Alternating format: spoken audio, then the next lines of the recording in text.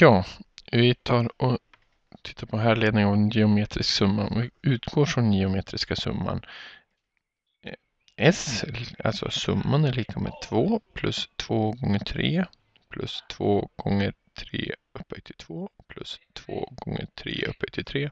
Här är 2 det beloppet som vi kan sätta in på banken eller vad det nu är. Och 3 är ju kvoten som vi tittade på från början. Det vi gör nu är att vi multiplicerar hela det här uttrycket med 3 som är kvoten då.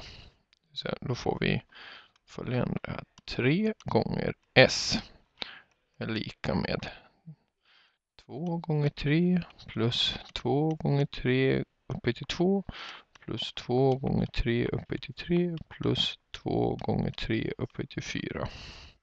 Som ni, det vill säga en 3 gånger den där 2:an. Så att den 2:an kommer där. Den 3:an som finns här framme, den är där. 2 gånger 3. Där, gånger 3 och så vidare. Och det vi ska göra det är att vi ska titta på differensen mellan den och den, alltså den röda minus den blå. Och då gör vi så här att vi sätter in paste. Så tittar vi. Så här matchar vi in den jättefint. Det vill säga,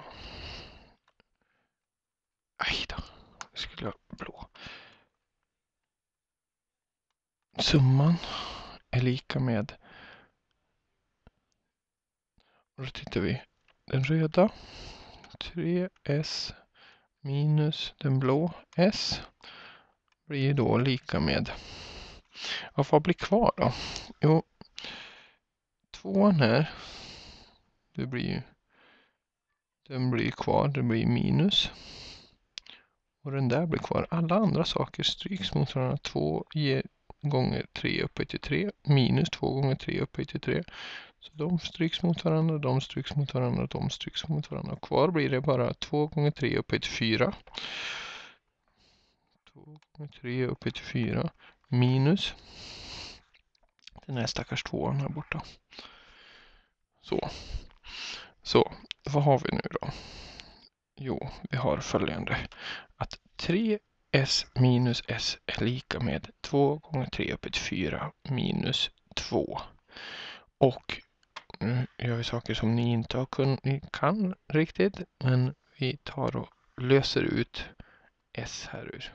Och då blir det S multiplicerat med 3 minus 1. Lika med 2 gånger 3 upphöjt till 4 minus 2. Och här tar vi och löser ut 2:an. Och då blir det S 3 minus 1 är lika med 2 gånger 3 upphöjt till 4 minus 1. Och nu delar vi med 3 minus 1 på båda sidorna. Och får att S är lika med 2 gånger 3 upphöjt till 4 minus 1 delat med 3 minus 1.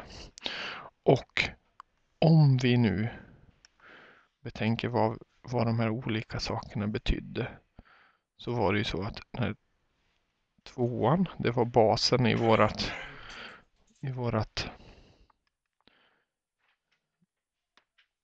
serie.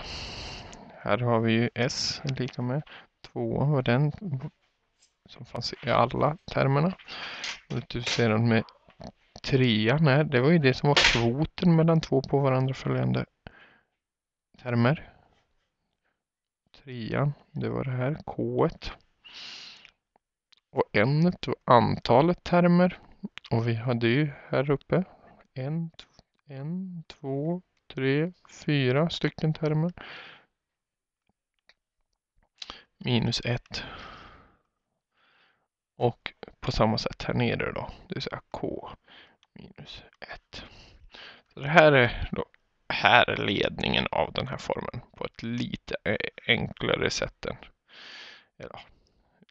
troliggörande av härledning i alla fall.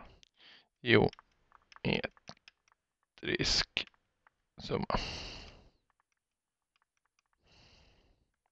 Så att när vi alltså har vi tar och avslutar där just nu.